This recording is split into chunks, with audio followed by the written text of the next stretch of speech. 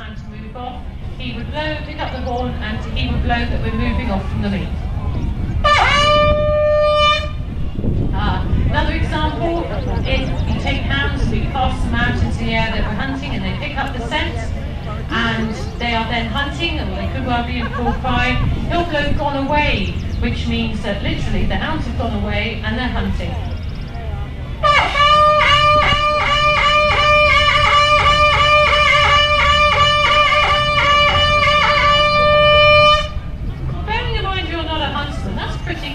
It's very difficult to blow a hunting horn.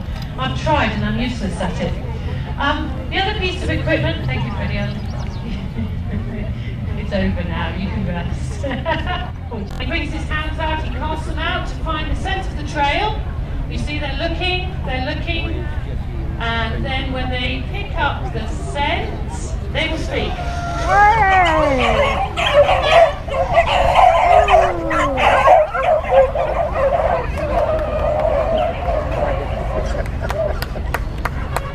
Well done. That is a pack of beagles in full cry hunting, and that, ladies and gentlemen, is what it's all about. Want to just give us a couple of calls on the hunting horn, moving off, gone away?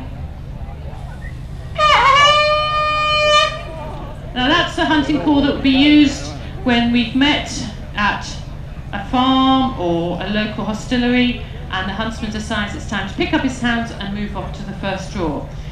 Gone away?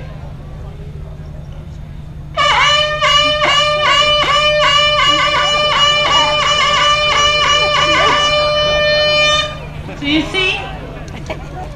Very good. He's very good. Make a huntsman one day, definitely. The lure is under here. Alright, so we've moved off. The hounds are cast out to find the scent of what they're hunting, whether it's a trail or whether it's the rabbits. And a huntsman will gently encourage his hounds, either using his voice or using the horn, or just some hunt staff are quite quiet and just let them get on with it. And in theory, when the lure goes, the hounds will go. And ladies and gentlemen, what I want you to do is to listen to the music that these hounds make. Because in theory, these hounds should speak, even though there's no scent, because they hunt by scent, not by sight. But there is no scent on this lure, but even so, every day so far, they've absolutely screamed on it. So we'll see what happens. Over to you. Okay? Go on!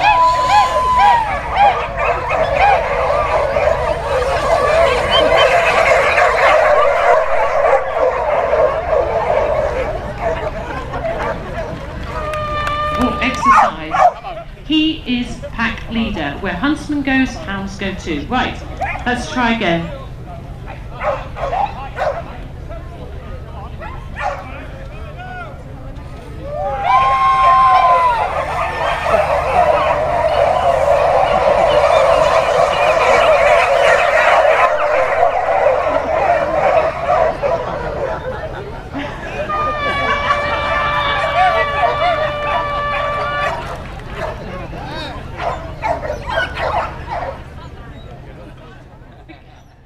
Show ring. So, coming round again.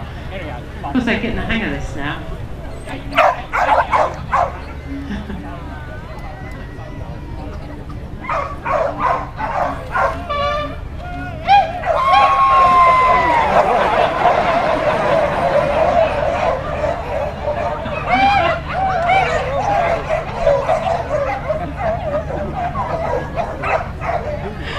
I don't know what happened there. Is there anything left of it?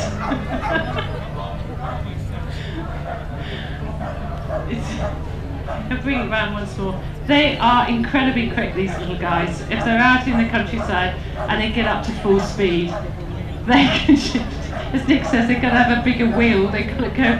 You need a super turbo battery in there.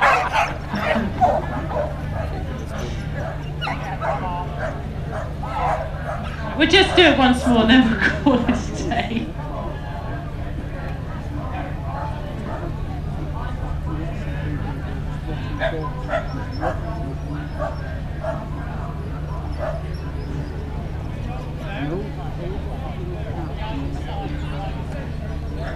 You see, I mentioned about the whip. If you watch Nick, he's actually using his whip to get his hounds in behind him.